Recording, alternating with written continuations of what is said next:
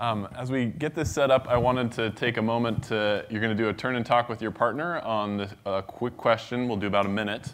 But we've been talking about gaps all morning. We've been talking about achievement, attainment, college going, what are charters doing. And in every session, I think we've heard questions from folks trying to peel back the onion on what works, what doesn't work.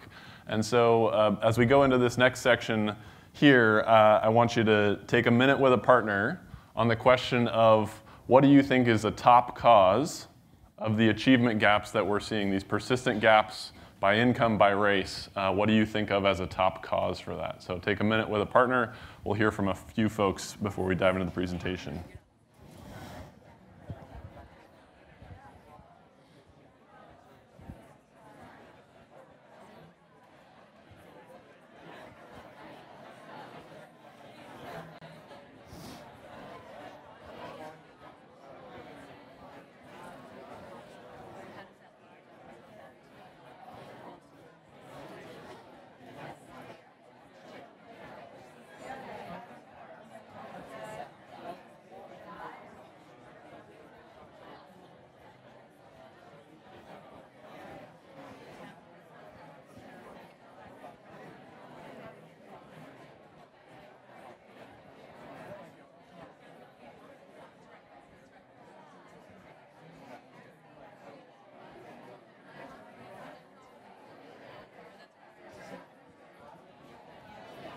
All right, we'll take about 10 seconds to wrap up.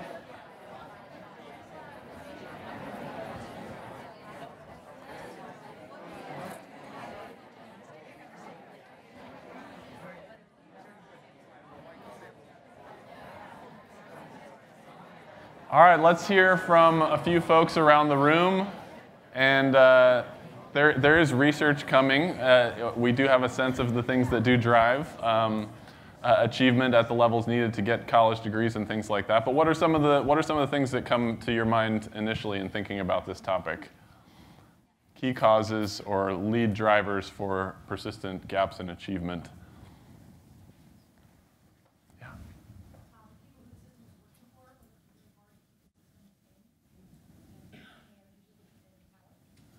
Okay, so power, vested interest, preserve the status quo. Great. Other thoughts? Yeah. Opportunities. Great. Take 2 or 3 other thoughts. Yeah. Segregated housing, they practice. Housing, segregation. Schools are designed in the 19th century, have to be redesigned for the 21st century, a very different population demographic than we have today. Old style of schooling. Yeah. Public school funding being linked to property taxes. Great, so that's sort of an income piece there and how schools are funded. And last one over here, Anne Marie. I think adults in schools see kids and their potential really different. Views of students that Ryan talked about a little bit earlier. Great. So you guys are obviously really smart. Some of the audiences I talk to really go down the road of students' income, or there's these things at early grades that you'll never recover from, or preschool, the sense of who belongs where. Some students are so damaged that they couldn't possibly do amazing things. This sort of student-focused view of achievement gap that I want to talk about as really bringing together, and would encourage us, as many of you already do, but would encourage everyone to think about always using the term opportunity gap when you talk about an achievement gap. I think oftentimes the concept of achievement gap standing by itself can be about thinking about a student as a low achiever versus thinking about the set of opportunities that you all talked about around the room that really are underpinning and creating and reproducing the achievement gap on a yearly basis. So this is my best friend, Jamie. We grew up and did everything together in our childhoods until this moment in high school when kids get assigned to classes on one side of the hallway that'll get them ready for college, or they get something else on the other side. And my mom happened to have been a career school counselor, and so she said, Reid, right this way to get ready for college and Stanford and all sorts of great things in my life. Jamie's mom had dropped out of school after 8th grade, was a single mom raising 5 kids, and so not only did she not have the chance to experience high school herself. She didn't have the time to help Jamie figure out how to navigate it. So our opportunity set was fundamentally different in our lives. And in his words, he spent the past now almost 2 decades trying to make up for what was lost at that juncture in our lives. And it's been my passion and professional obsession to ensure that nobody goes missing from the set of opportunities that will enable the achievement that can open doors for the future. So we'll talk for a moment about some of the stakes here. Folks have talked about these in different ways throughout, but I want to take it even one level deeper. There's the economic piece that we know, a permanent national recession deeper than the Great Recession, which we just went through, is seen by McKinsey and Company as the result of the achievement gap. So this is, some of the American dream pursuit of happiness things. How are we doing on an economic basis? But it also talks about the achievement gap also affects other aspects of the American dream, life and liberty, as well as the pursuit of happiness. When we think about where students belong, what sort of opportunities they deserve, that connects intimately with things like the school-to-prison pipeline. And when students aren't ready for the modern economy, where we have a huge deficit of workforce prepared for college-level jobs, that's actually the gap, is not enough people prepared for college-level jobs in all the labor market forecasts. People have to go somewhere. And so each year, we continue with a system of mass incarceration that vastly disproportionately affects students in a way that mirrors strongly the achievement gap data that we see. And so the school-to-prison pipeline, I think, gets to the very heart of liberty as well as the pursuit of happiness, and even affects life and how we think of different lives, the emergence of the Black Lives Matter movement, and other factors. So I think it is on life, liberty, and the pursuit of happiness. Back to the economic piece of it at an individual level rather than an economy-wide level, you're looking at something like 2 times as much earnings in a lifetime as a result of a college degree. My college advisor wrote this great book called Voice and Equality. He measured the sense of the sort of volume of somebody's voice in democratic society.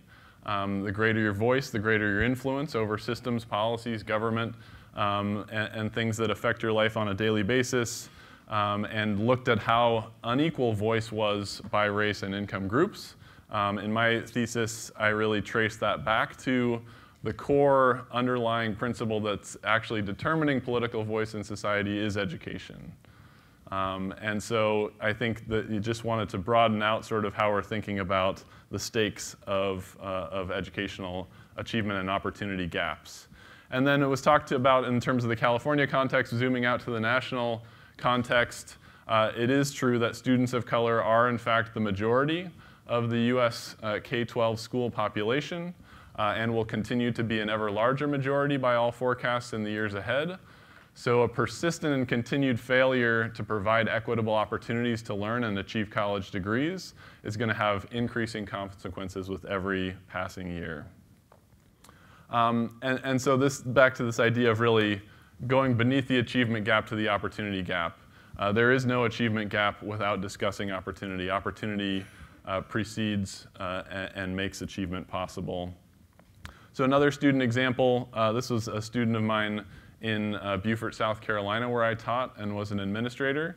And you could look at Carl's achievement. He had a 1.7 GPA. He was in the lowest level courses in the high school where I taught.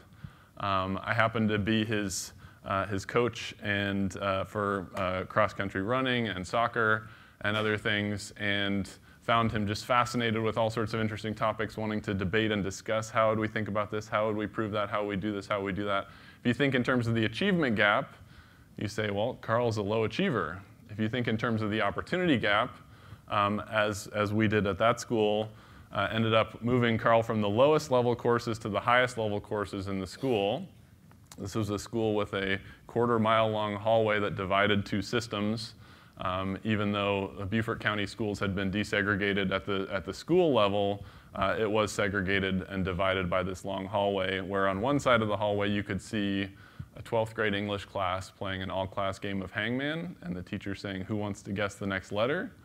And on the other side, kids reading books and debating and discussing really interesting and fascinating issues. You think in terms of achievement gap, you think, well, what's wrong with Carl? You think in terms of opportunity gap, you have to move Carl up and give him great opportunities. So we upgraded him to all the toughest courses in the school, and he graduated ready for college instead of on the educational off-ramps, and saw it as the chance of a lifetime, and one that not many people get when we talk about persistent opportunity gaps throughout our country.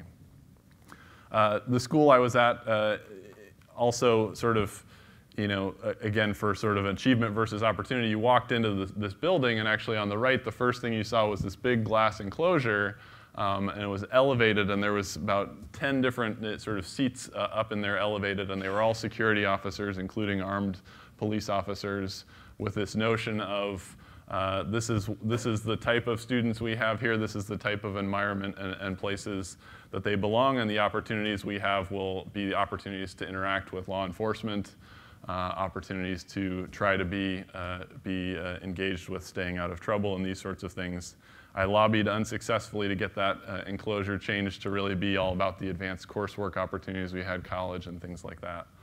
And then, I should introduce it. It's going to play, it's a video here to give you an example of a student where the focus is really on the opportunity, because this student comes up in a system like the one I taught in, and then happened to transfer into a different system that changed the set of opportunities. So this is Jodeci. There are people out there who have a lot to offer the world, but they're never given that fair chance to challenge themselves academically to do what they're capable of. In middle school, I was very shy. I didn't want to interact with other students. I wore a hoodie in 96-degree weather just because I wanted to create a barrier between myself and the rest of the world. When I transferred here, I sat down with my counselor. He noticed that I'd always had good grades. He recommended taking harder classes.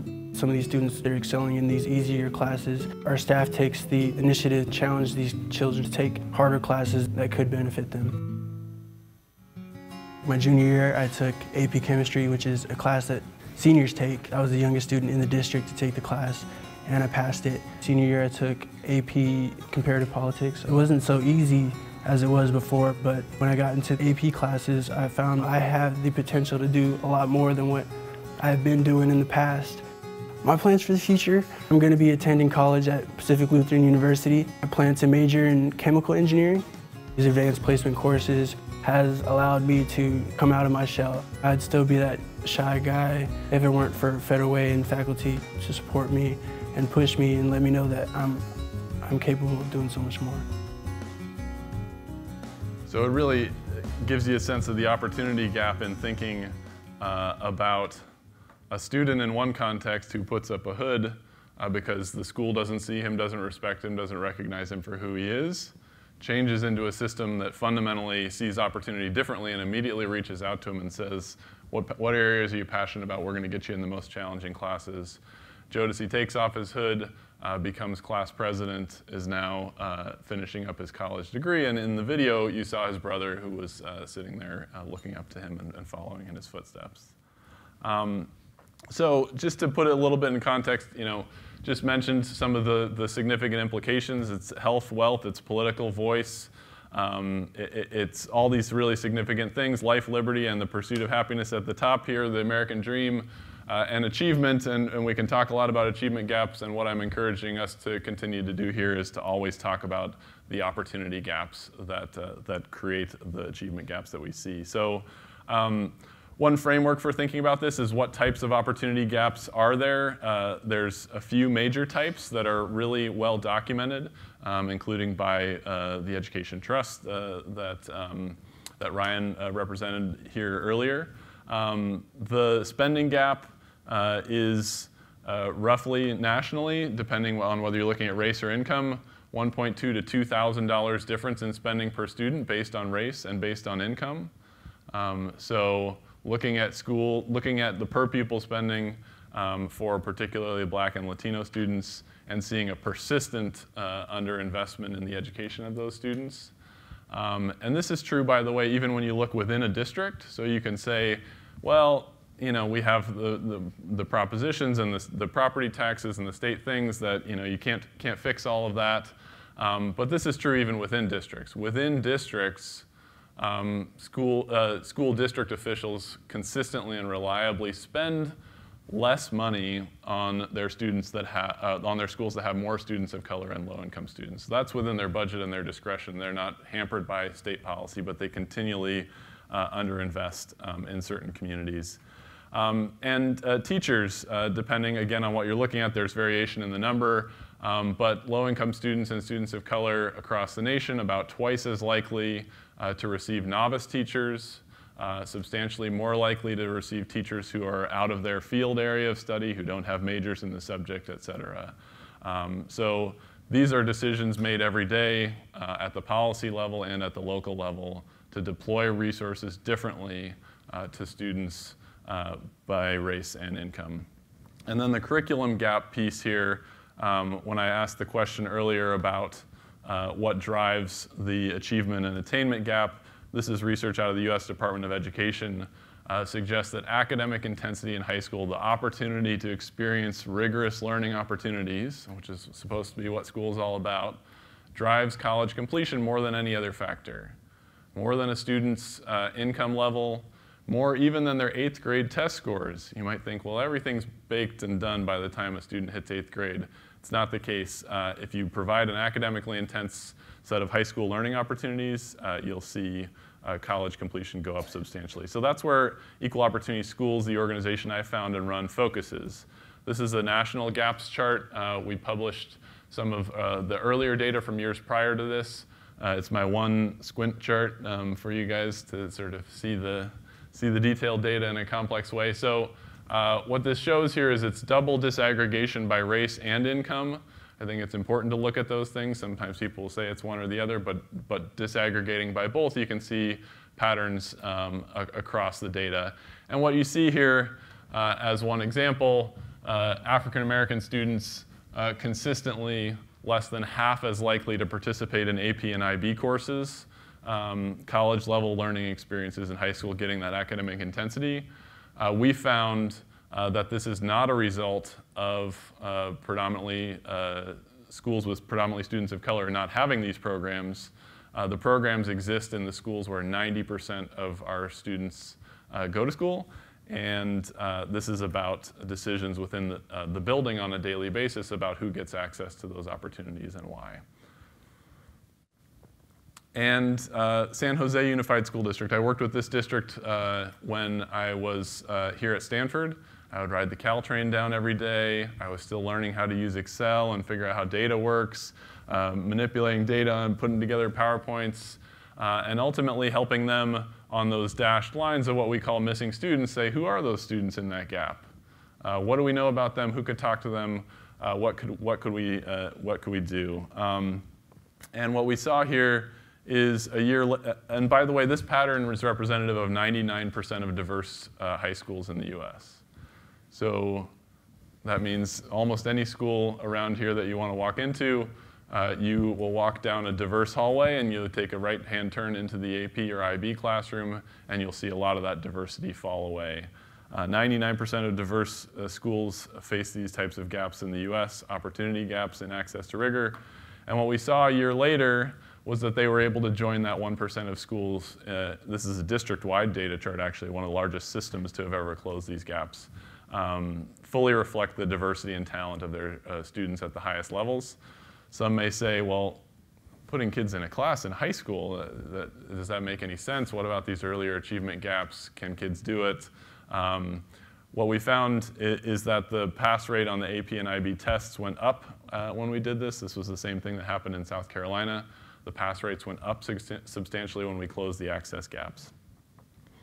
And even more exciting, I think, is that educators love doing this work. So the principal of one of the schools that got all this data and coaching work for me said it was the highlight of her career to stop talking about discipline and dropout and failure and these sorts of things and start talking about great opportunities for students.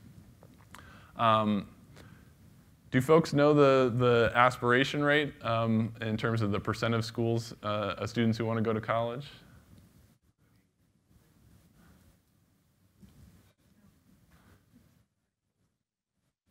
All right, here's a very hesitant murmurings out there. So it's not again, to this achievement versus opportunity gap, it's not on the student. 90% of students want to go to college. 90% of parents expect their students to go to college. This doesn't vary significantly by race or income. The aspirations are there. We saw some things earlier about the degree attainment rate that folks may remember. Closer to around 30% of students actually persevering to obtain a degree within 6 years of graduating high school.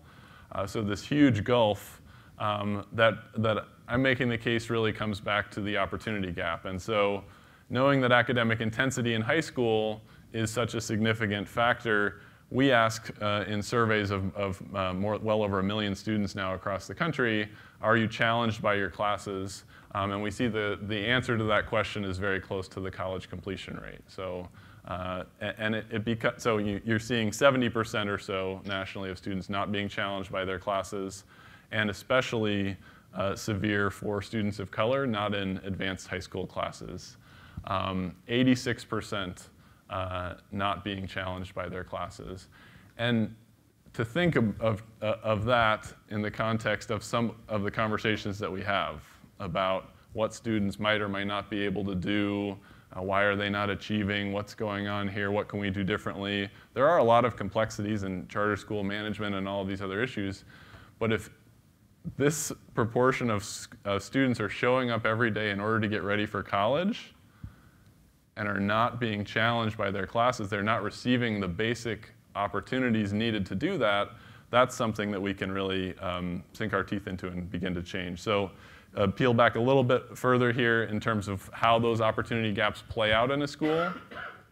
We're seeing that students by race and income have different levels of information about programs like AP and IB. So this would be low-income students, Latino students, African American students have hugely different sense of the information needed to participate in these programs, encouragement to participate in advanced programs, similar gulfs in encouragement. You may find in a given school white and Asian middle and upper income students being 4 times as likely to be encouraged by an adult in their school to participate in advanced courses, and very different sense of belonging and who belongs there.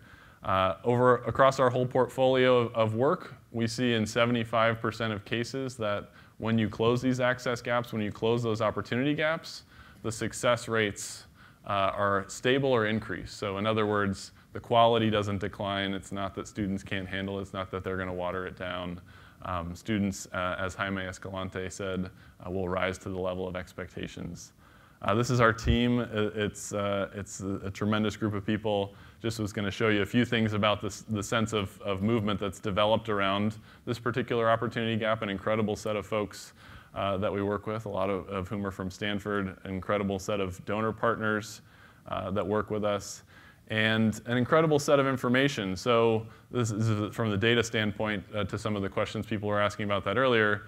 Typically, you may look at this amount of data to see a student and see their achievement, and instead of opportunity preceding achievement, using achievement data to determine opportunity. So we know this student has such and such a GPA, such and such a writing score, math score, critical reading score. Maybe they're not really ready for advanced courses. What we do at Equal Opportunity Schools is we fill in the broader set of data that really relates to this student. So you find out that she wants to be the first in her family to complete college, and that she was bullied early in high school and had low grades as a result of that.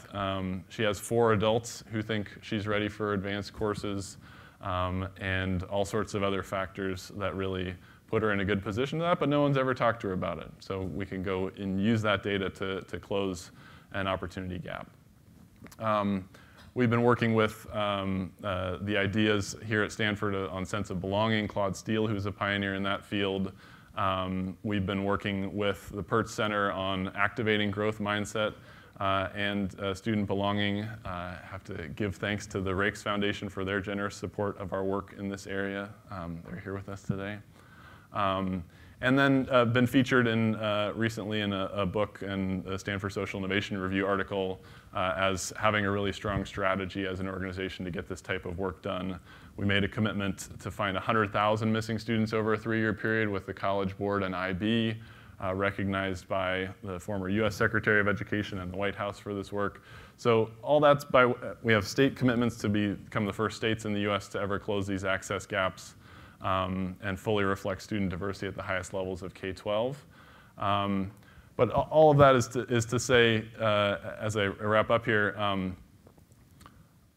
opportunity gaps are a great place to focus because they're concrete. I would encourage folks, as you think about research, as you think about practice, to make things concrete. A gap in a percent and this and that is actually a set of students, and so that's why we talk about 750,000 missing students each year. An achievement gap is this abstract thing. An opportunity gap is a set of changes for a set of individuals that can be made on the ground. And so I think that's powerful, but it's also a tangled web that any practitioners in the room will certainly well appreciate. I've been frustrated, I think, also by the lack of progress. Even though we've moved quickly, we still have well over 500,000 students each year who are stuck in that position of being literally across the hall from the opportunity they need and deserve. The data seems really clear.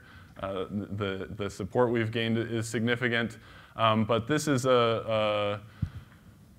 there's a school not too far from here that I wanted to work with for many years, and they have one of the most segregated advanced programs in the entire US. Worked over many years, got together a group of funders, got together the district people from the board, people from the university, and we said, can we tackle this opportunity gap within your system? And they said, well, we need to work on people getting into 9th grade first because there's a lot of work to do there. Okay, I'll come back in 2 years when the kids are in 11th grade. Okay, well, I'm not sure we're ready. Okay, we got the resources. Okay, we'll try it. And worked with this system for years, and ultimately came down to a meeting with myself and the superintendent and a member of the board of directors, a stack of those student insight cards that I showed you. We said at this particular high school there are 300 missing students who deserve this opportunity. We have 80% of the staff at that school that thinks it's important to close this gap. All of the students in this list are being recommended by teachers to do this work. It was a 2-hour meeting, the superintendent, all sorts of these reasons here and there, and I said, I don't understand. We have the will of the staff, we have the data on the students, we have funders ready to support this, I got your board member here. What else do you need in order to create this set of opportunities? And his answer was time. And it's the same answer that confronted desegregationists in the South, and otherwise this notion of, actually changing how we allocate opportunities, it's just gonna take longer. And so that school, very close by, remains pretty fully segregated internally to this day, despite all the evidence and momentum to the contrary. So as I mentioned before, thanks for having me. Thank you very much for listening to the talk, but encourage people to think about achievement gap in policy and economics, but also in the context of what's specific, what's concrete, what's local. These gaps in opportunities that create those are as close to you as the nearest high school and only as wide as that hallway. And the more that in our research and in our practice, we can take it out of the sort of nebulous sense of this huge set of things that we couldn't possibly, and call it what it is in terms of a number of students, a set of opportunities, because the future is really going to be determined in those classrooms for us. So thank you very much.